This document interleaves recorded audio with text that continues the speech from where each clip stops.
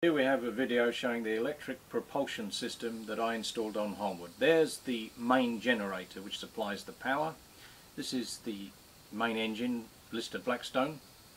We're going to now look at the electric propulsion system in detail. There is the main framework that I mounted the system on. There is the gearbox complete with the sprocket and the double drive chains going down onto the shaft.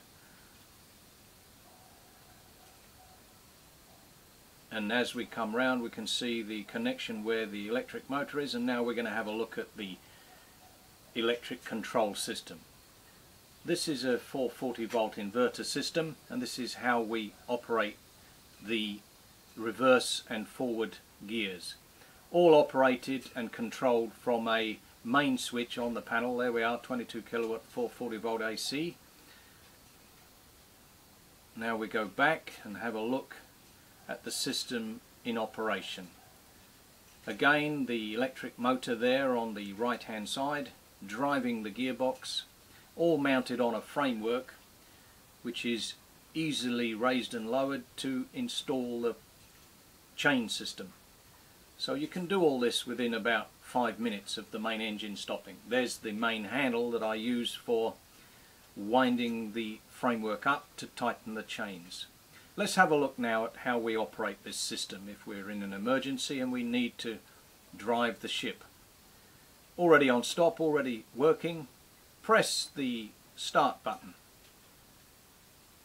There we are, just winding up very slowly and steadily, turning the shaft now. Best always to start slowly. So I've already programmed the inverter to start the system slowly. As you can see, it's a good solid system. Let's have a look now at how we can change direction. There we are. Now you'll see the sprocket drive system turning the propeller via the shaft in the opposite direction. Now once you've got your system operational, you can then increase the speed. Let's have a look at how we do that. That's easy. Press the top button, up goes the speed. We can get up to about 120, 130 revs, which would give us approximately 6 knots, which is pretty useful when you're in an emergency.